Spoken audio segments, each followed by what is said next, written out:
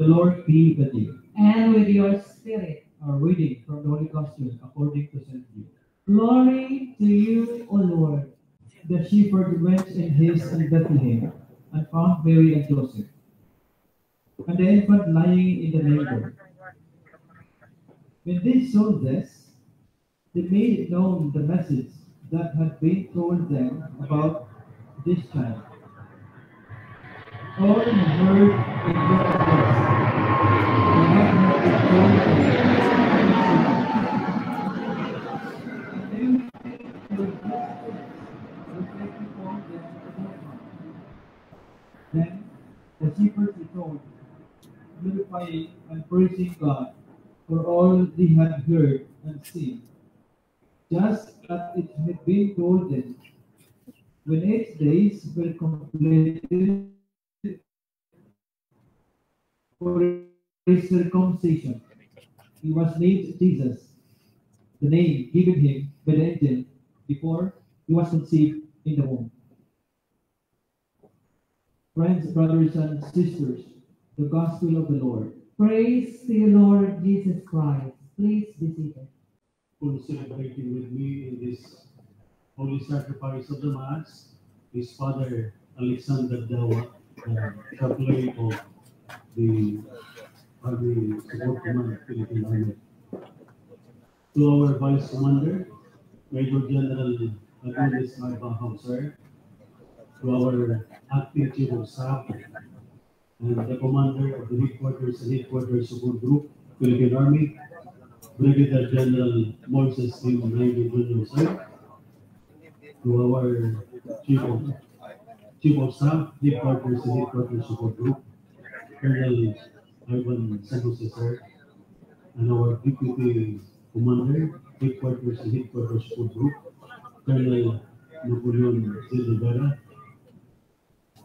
and Acting Regiment Commander of the Civil Military Operations Regiment, Philippine Army, Colonel Marcis C. Gaya, Philippine Army, members of the Conference Group Alpha, our Army Sergeant Major, Chief Master Sergeant Rogelio P. Cacbay, Philippine Army, other officers, enlisted personnel, and civilian human resources present, our dependents present, the officers, the Philippine Army Ladies Club, brothers and sisters in the Lord. A blessed New Year to you all. According to a non-biblical version of creation story, on the first day, God created the Carabao, and God told the Carabao, your mission in life is to plow the field under the sun to support the farmer. And with that mission, I am giving you a lifespan of 60 years. But the Carabao replied, Lord, plowing the field under the heat of the sun for 60 years, that's a very tough life. I could not do it. Perhaps I could only do it for 20 years. So, Lord, can I take just the 20 years and give you back the other 40? And God agreed. And the second day, God created the monkey. And God said, your life's mission is to take people. Do monkey tricks. Make them up. And with that mission, I am giving you a lifespan of 20 years. But the monkey replied, Lord, doing monkey tricks for 20 years? What a boring life would it be? Lord, can I just take the 10 years and I'm giving you back the other 10? And God agreed. On the third day, God created the dog. And God said, your life's mission is to sit in front of your house and bark at anyone who comes in and passes by. With that mission, I am giving you a lifespan of 20 years. But the dog replied, Lord, barking for 20 years, that's too long. I could only bark up to 10 years. So Lord, I'm going to take the 10 and I'm giving you back the other 10. And God agreed. On the fourth day, God created man. And God said, because you are my most loved and precious creator, all you have to do is eat, sleep, play, enjoy life. Do nothing. Just enjoy. And with that, I am giving you a lifespan of 20 years. But the man replied, Lord, doing nothing, enjoying life just for 20 years, that's too short. Can I make a proposal? Lord, I'm going to accept the 20 years that you are offering to me, but I will also take the 40 years that the Carabao did not accept, and the 10 that the monkey returned to you, and the other 10 that the dog gave you back. And that will make my lifespan 80 years. Is that okay? And God agreed. That is why for the first 20 years of our life, we eat, we sleep, we play, we enjoy life. While our parents are taking care of us. For the next 40 years of our life, we work hard to support our family. And after retirement, for the next 10 years, we do monkey tricks to entertain our grandchildren. And for the last 10 years of our life, we sit down in front of our house and bark at everybody. At what stage of life are we in at present? Man stage, Carabao stage, monkey stage, or dog stage? Although these stages of life cannot really be truly or similarly applicable to all of us, because we know that there are people who, though they are already in the 30s, 40s, and 60s, but they are still living in man's stage. That they eat, they sleep, they play, they enjoy life, because these are people who were born with golden spoon, that they don't have to work hard to earn their living. But there are also those people who, even in their early age, in their young age, in their teens, or even in their 60s, they are already or still working hard to support their family. But brothers and sisters, at whatever stage of life we are at present, New Year always ushers in new beginning, a fresh start, new hope, and new opportunities for all of us. Thus, as we welcome the new year, in whatever way we used to welcome it. You know, we Filipinos, we have so many paniniwala and pamahiin when it comes to New Year's celebration.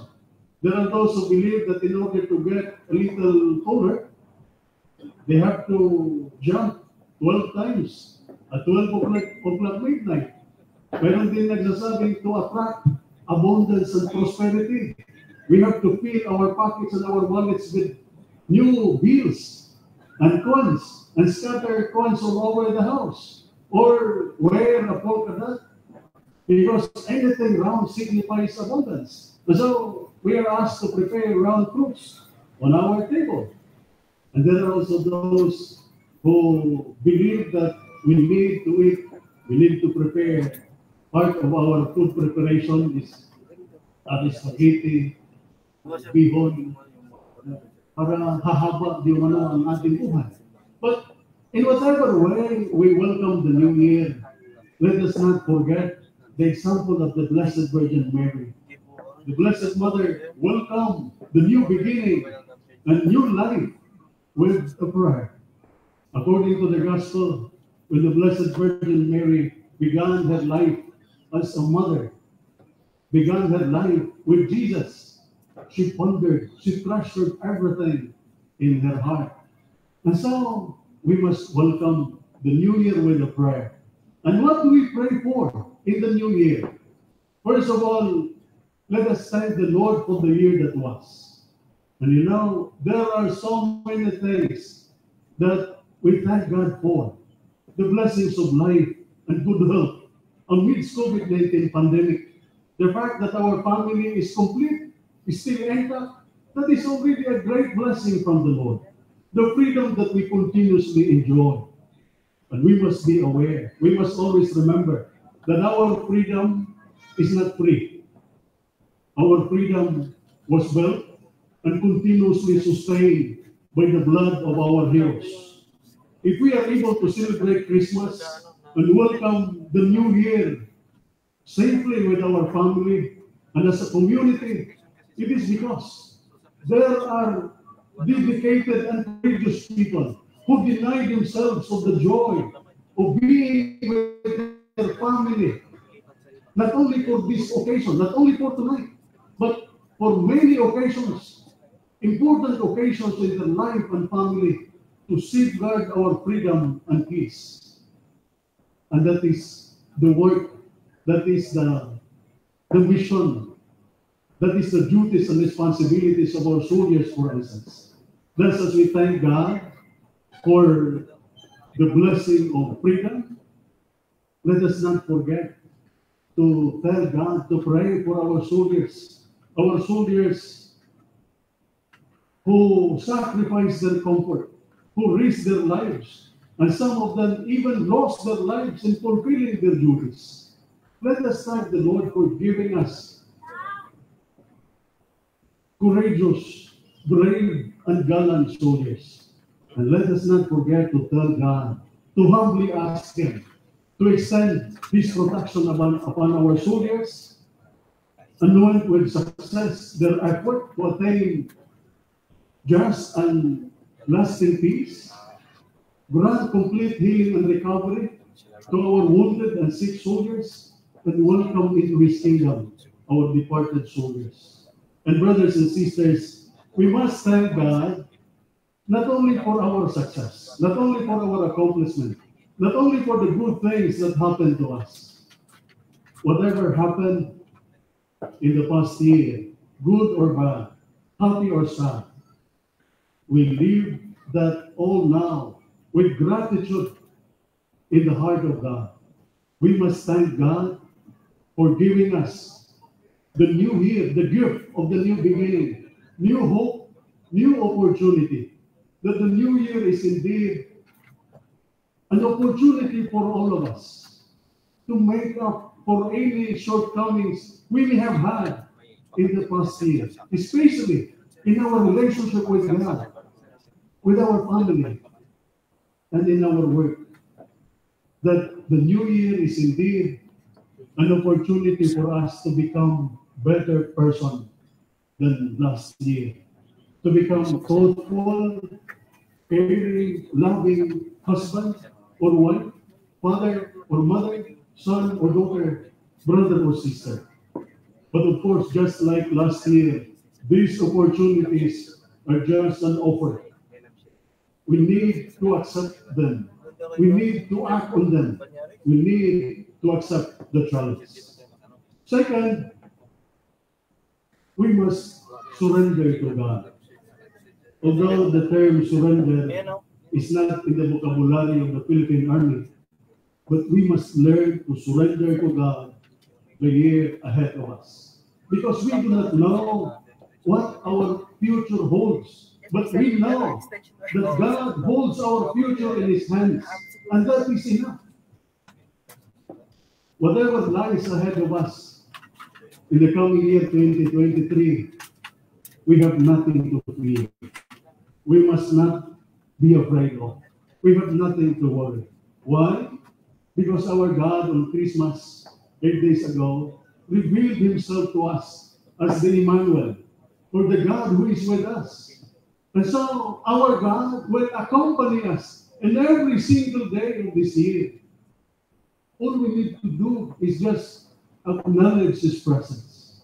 We must talk to Him often. We must talk to Him regularly in our prayer. Kanino ba tayo nagsusumbong pag mayroon tayong problema sa bahay? Pag mayroon kayong problema sa asawa? Pag mayroon kayong problema sa mga anak? Sa mga kumari ninyo? Sa mga kapitbahay ninyo? Sa Diyos tayo magsusumbong. At sigurado, God will always have an answer to everything that we bring to Him in prayer. And lastly, we must humbly ask the Lord to give us that courage and strength to face whatever lies ahead of us, especially the grace to carry on our mission for God, for our country, for the Philippine Army, and for our family. So to everyone, a happy and a blessed New Year.